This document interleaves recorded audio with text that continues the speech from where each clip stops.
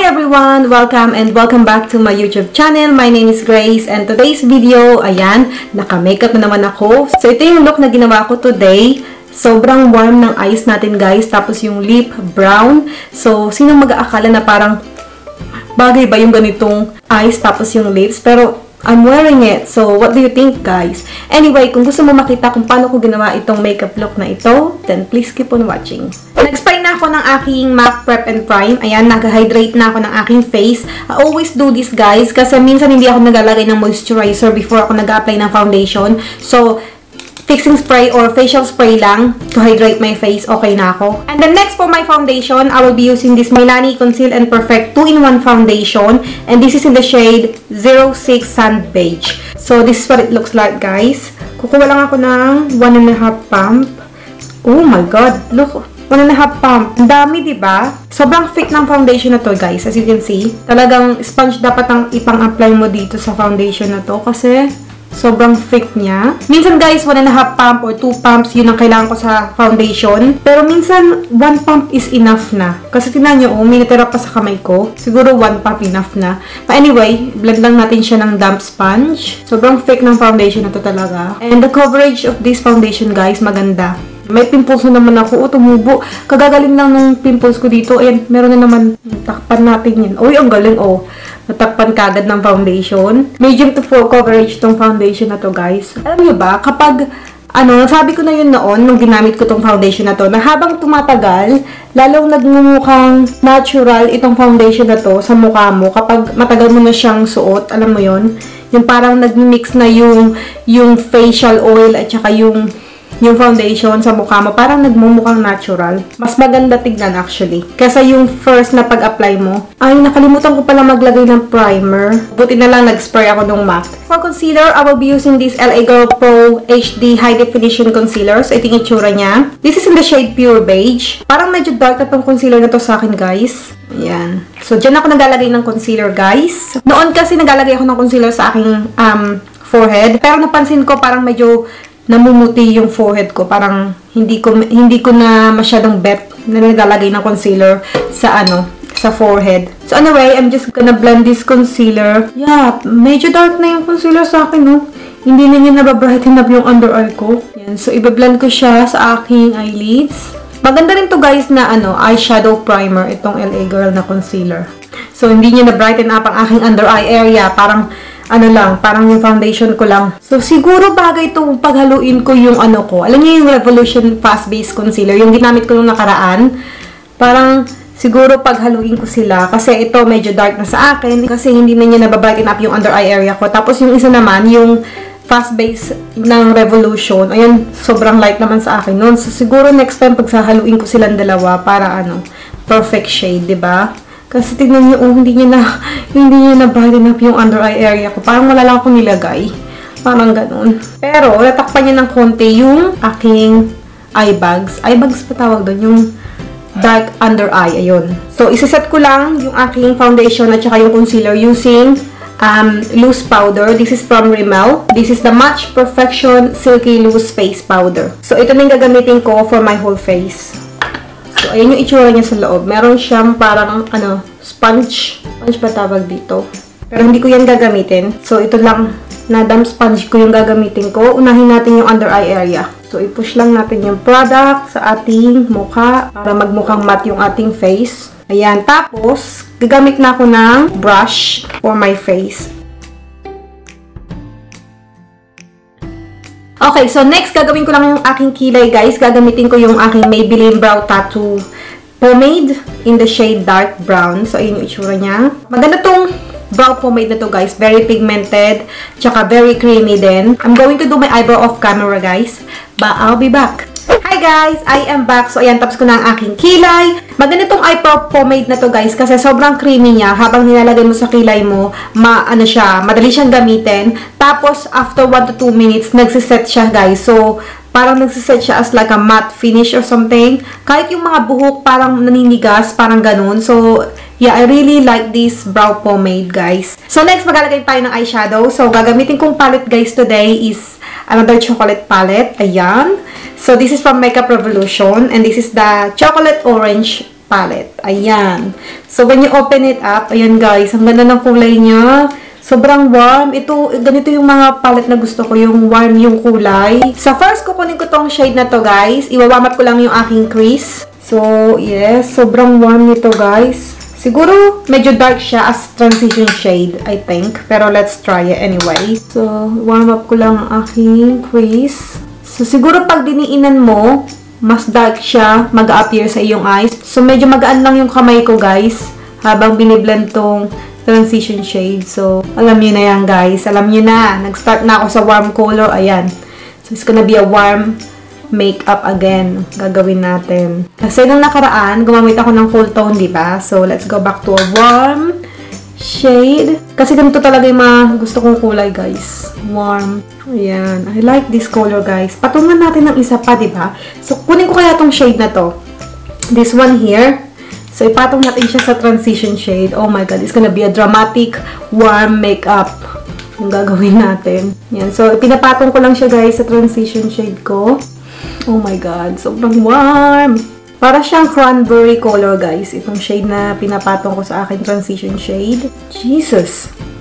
That is so warm! Kuha tayo ng blending brush. Kasi sobrang warm at kailangan natin i-blend ng bongga ang ating eyeshadow para maayos naman tignan. Although, guys, I'm not a pro. So, nag-iimbento lang ako ng look na ginagawa ko, guys. Kung saan ako komportable. So, don't judge me. So, gagamitin ko din, guys, yung cranberry color na ginamit ko o pinatong ko sa aking transition shade. Ilalagay ko din siya sa aking lower lash line. So, next, kukunin ko tong shade na to, guys. This one here. Ilalagay ko siya sa aking eyelids. Wow, sobrang warm. Orange na talaga yung kulay nito.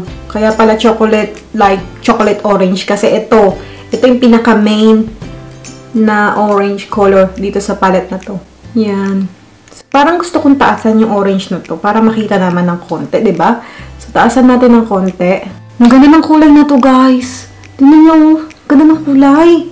Bet na bet ko tong kulay na to. Siguro perfect to sa summer. Parang hindi masyadong warm yung aking under eye area. So, kukunin ko tong shade na to. This one here.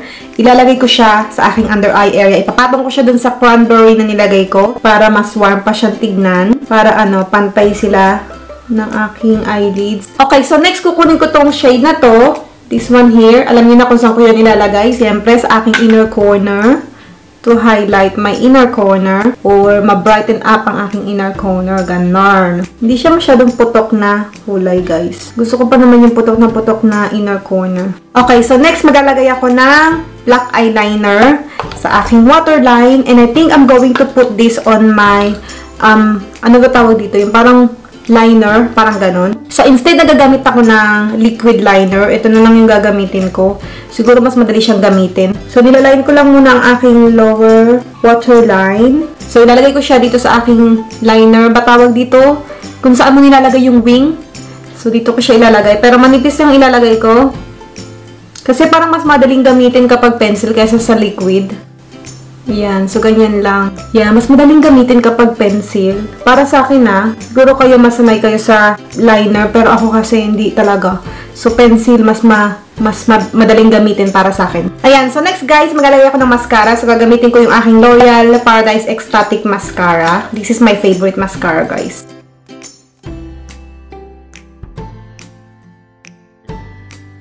Tingnan nyo guys, diba? Ang ganda ng mascara na to. Nakakahaba siya ng lashes, tas parang kinukulot niya din yung lashes mo. Ganda. I really like this mascara. O, diba? Kahit, diba meron akong liner, nakikita niyo pa rin yung aking lashes. Sobrang lengthening talaga ito. So, maglalagay din ako ng mascara sa aking lower lashes. Okay, so tapos na tayo guys sa ating eyes. So, next, maglalagay tayo ng contour. So, gagamitin ko tong aking Revolution na Ultra Sculpt and Contour Kit. Ang tagal ko na guys na hindi nagamit tong contour na to. Ayan oh. So, ito yung gagamitin ko, yung contour shade. Ay, sobrang pigmented naman pala nito. O, tignan nyo naman. O, pinanipis niya talaga ng bongga ang aking face. So, medyo dramatic yung makeup natin, guys, today. Alam niyo ba, syempre dapat nagalaro din tayo ng kulay, di ba? Kung ano yung bagay sa atin. Hindi yung laging, laging fresh, laging everyday makeup, ganun. Syempre, dapat itry din natin yung iba. Mag-explore din tayo ng ibang kulay. Yan, so, i-contour din natin yung gilid ng ating noo. yung ating temple area para magkaroon ng shape ang ating face. Ayan, so hindi na ako magkukontour ng aking jawline guys kasi ayaw ng asawa ko na nagkukontour ako ng jawline. Kasi ang pangit daw tignan. So sundin na lang natin siya kasi, 'di ba? Siya yung nakakakita, 'di ba? Okay, so iko-contour ko din ang aking nose. Syempre. Galing talaga ng makeup, no? Talagang parang iniiba niya talaga yung itsura mo, no? You really look different when you got makeup on. And then next, lalagay lang ako ng blush. I will be using the Zoeva Luxe Color Blush in the shade Burning Up.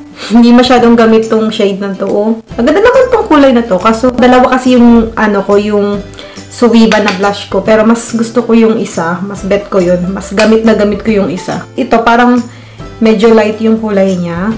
Maganda rin yung kulay niya, pero parang more natural yung shade niya compared to the other one. Yan. Sobrang coral ng kulay na to. Okay, so next guys, maglalagay ako ng highlights. Gagamitin ko tong aking Maybelline Master Chrome highlighter. This is the molten gold. So, yan yung itsura niya. Highlight lang natin ang ating face. Dahil ito yung favorite kong gawin. Yung naga-highlights. So, hindi masyadong kita. Ba't ganon? Parang hindi masyadong makita. Kasi hindi siya sobrang putok na highlighter actually. We are down guys sa ating liquid lipstick. So gagamit ako nitong L'Oreal Le Chocolat liquid lipstick. This is in the shade Volupto Choco. So I think this one is like brown color. So tingnan natin. Yes! Dark brown color to guys. So feeling ko babagay naman siya sa eye makeup natin. So let's try. Ooh, sobrang dark. Bango-bango talaga nitong liquid lipstick na to. Tapos yung kulay parang chocolate. Sarap kainin. Ang ganda ng kulay nito, oh. Tingnan nyo naman, oh. Siguro, iniisip nyo, babagay ba yung brown na liquid lipstick sa ganitong eyes? Pero, why not, diba? Okay naman, diba? Okay, so isasat ko lang, guys, ang aking makeup using this fixing spray from Freedom. And my electric pan next to me para ano. Let's turn this on para ready na. Oh, diba? Kasi kailangan talaga mag-set kagad siya dahil kakalat yung mascara natin pag hindi siya nag-set kagad. Anyway guys, ipa-finalize ko lang itong aking makeup look and I'll be right back. Hi guys! I am back. So ito na ang ating finished look. Sana nagustuhan nyo itong look na ginawa natin today.